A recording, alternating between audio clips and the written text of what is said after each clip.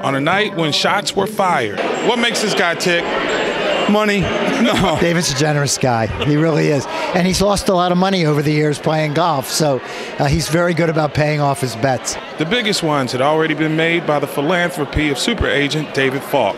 Falk was roasted by several of his close personal friends from the sports world to benefit the Jubilee Foundation's major fundraiser. Well, first of all, it's wonderful to be able to be in a position to do something positive for the people that are going to be the recipients of the money that we raise tonight. I hope we raise a ton of money. The Jubilee Foundation does great work, and when you're in a position to help other people, that's the greatest gift of all. This helps to fund our housing programs and work with the autistic people and others who have developmental disabilities. And so this is our single most important way to fund these things. A lot of our funding comes from the state of Maryland, so there's political support for what we do, but this really helps us be that much better. You know, we talk about shoot for the stars, and being the best is really important to us, and this is what allows us to be the best. So, I mean, we have a packed house. I've been trying to hide out here in the corner because you really can't move, so it's been tremendous. I mean, last year I think we had maybe 400 people. Now we have 561 at last count. So we've sold out, and it's just been fantastic. Falk was known for his tenacity and how relentless he was as a negotiator.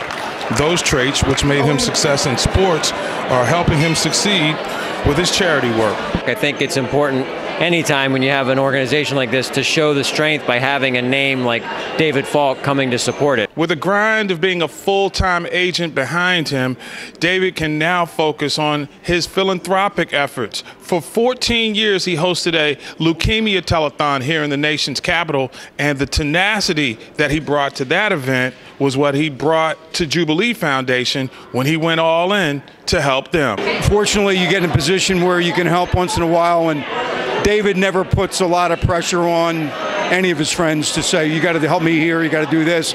So when he called and asked me if I would be a part of this tonight, I knew it was important to David, and that's basically why I'm here. Actually, have followed him as he's like all the philanthropy that he's done. This I know is one of the newer things. I think it's fantastic that it's local. I mean, they've been here, my mom and dad, since 1974. So, you know, he's helped a lot of organizations on larger scales, national scales. He's helped college, institutions and other communities. I think it's wonderful that he's actually doing something here where I grew up and where we've lived for a long time. But David has a heart of gold. I know him both as a friend, and I know him through his philanthropy. And it's just an honor to be here tonight. It's an honor to get up and speak for such a great cause on behalf of David. He's an extraordinary man. He refuses to actually settle for anything less than his client is worth, and that comes from Michael Jordan to the Jubilee Foundation. Legend has it that one-time Falk client Michael Jordan said that Falk was the, quote, pain in the ass, but he was the kind of guy you wanted on your team, end quote. And after making professional athletes multi-millionaires many times over, Falk is now hoping to do the same thing with his charity work. And on this night, the beneficiary is the Jubilee Foundation of Maryland. For SportsGroove TV in Bethesda, I'm Mark Gray.